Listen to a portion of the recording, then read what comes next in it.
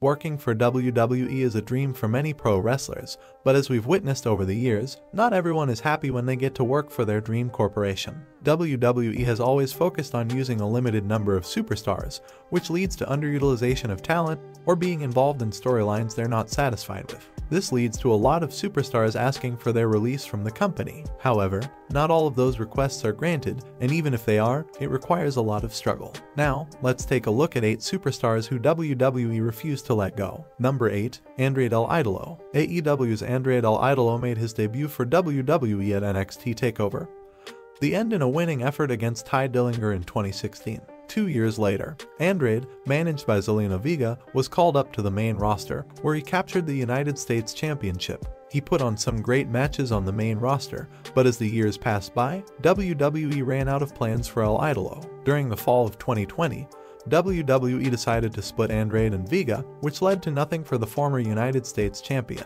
Vega was released by WWE soon after that, while Andrade spent his time in catering. In March 2021, Andrade requested his release from WWE as he felt misused there. However, WWE denied his release request. It looked like WWE was going to make him sit at home until his contract expired, but for some reason, they changed their mind and granted Andrade his release at the end of March. Andrade made his AEW debut in the summer of the same year, and is now a part of the Andrade Hardy family office in the company. Number 7. Brody Lee. The late Brody Lee, who was known as Luke Harper during his time in WWE, was also one of the superstars who requested his release from the company after working for them for 7 years. The Exalted One was frustrated due to the lack of his use by the company after he had recovered from a torn bicep injury. In April 2019, he took to Twitter to inform everyone of his decision, stating, "As of this evening, I have requested a release from WWE. The past 6 years have been a simply amazing journey around the world and back with lifelong friends and family. I am proud of it all and proud to say I shared the ring with my co-workers. This decision, as difficult as it was, feels right for myself and WWE. My goal in the future is to continue to grow as a performer and person and continue to make my family proud." WWE did not grant him his release and added more time to his contract to make up for the time he was out of action with a torn bicep. During this time, he was nowhere to be seen on WWE programming. He made a surprise return at Clash of Champions 2019 to reunite with Eric Rowan to start a short feud with Roman Reigns and Daniel Bryan. Lee was taken off television again soon after that and was finally released in December that year, 8 months after asking for his release. Number 6. Pac. AEW star Pac, known as Neville in WWE, also had to struggle a lot to be released from WWE. During the October 9th episode of Raw, Pac walked out from the show and did not compete in a match which he was booked to lose. The former King of Cruiserweights asked WWE to release him due to contract disputes in October 2017, but didn't get the result he wanted until August 2018. Pac was unhappy with how the company booked him, and revealed in many interviews that they ran out of ideas for him. Moreover, he wasn't pleased with Enzo defeating him for the Cruiserweight Championship, stating that it was a bad decision, and he was worth more than being jobbed out to jobbers. WWE froze his contract and did not want to grant him his release, as they thought granting it would set a precedent for wrestlers walking out on the company for other promotions. They finally decided to grant his release request in August 2018, though. Less than a year later, Pac became one of the first signees of AEW. He became a part of the Death Triangle stable with former AEW World Tag Team Champions Penta and Rey Fenix. Number 5. FTR. One of AEW's top tag teams, FTR had a 2-year run on the WWE main roster before their decision to quit.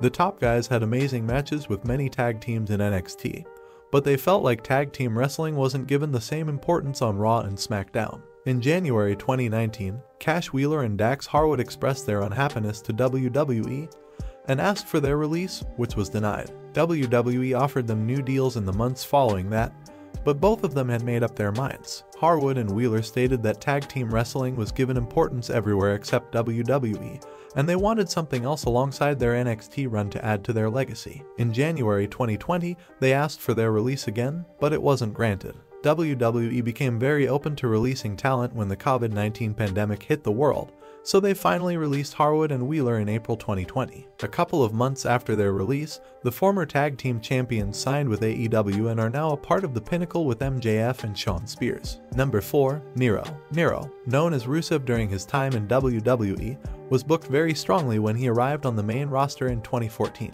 He was undefeated for a year, but things started to go downhill for him once he lost the United States Championship to John Cena at WrestleMania 31 the following year. WWE experimented with a lot of things on him, like putting him in a stable called League of Nations, pairing him up with Summer Rae in a romantic angle against his wife, Lana, and Dolph Ziggler. Miro could never look as good again as he did during his early days, and he finally decided to ask WWE for his release when they put him in another romantic angle involving current WWE champion Bobby Lashley and his wife Lana. WWE had Lana divorce Miro to marry Lashley in the storyline, and also added Liv Morgan to the mix as Lana's lover. Initially, WWE did not grant Miro his release. However, he got his release later when the company decided to make budget cuts due to the COVID-19 pandemic by releasing a large amount of talent.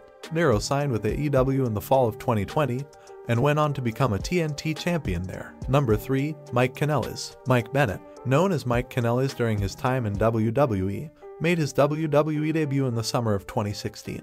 The company never knew where to use him, which made Mike frustrated and led to him asking for his release in October 2019, just 3 months after he and his wife, Maria, signed a 5-year deal with them. Mike took to social media and wrote the following about it: "Today I asked for my release from WWE. I want to thank everyone in the company who has helped me out and who I have shared a locker room with. I love you all. I've been with the company for almost 3 years and I am incredibly grateful for the opportunity. However, it is time for me to move on. I am only 34 years old and feel I have way too much left in the tank. Working 1 day a week is just not going to cut it for me. I came to WWE to work and that opportunity does not exist right now." However, WWE did not grant Mike's request for his release for the next couple of months. He made some TV appearances during that time in which he was mostly seen losing matches he competed in. In April 2020, WWE released Mike and Maria both, as they decided to make budget cuts due to the COVID-19 pandemic. Number 2. Mustafa Ali. Mustafa Ali joined WWE during the Cruiserweight Classic and became the heart of 205 Live. He had his breakout moment in 2018 when he debuted on SmackDown to confront then WWE Champion Daniel Bryan.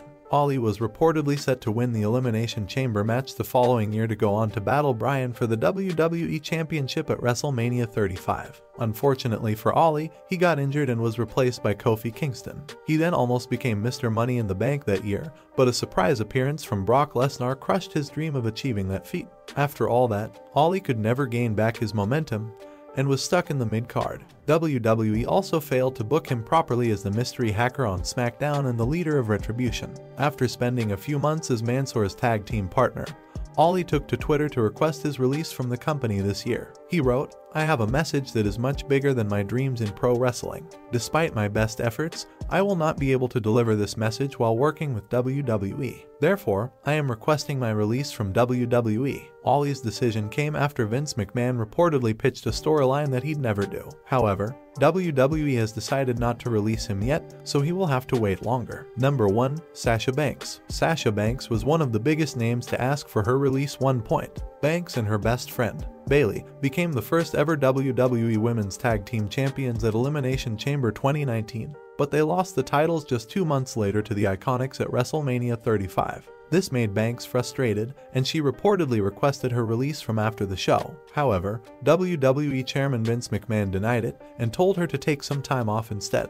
The boss returned to WWE programming in the summer of 2019, and has arguably had her best run since then. She won the SmackDown Women's Championship and went on to drop it to Bianca Belair in the historic main event of Night 1 of WrestleMania 37.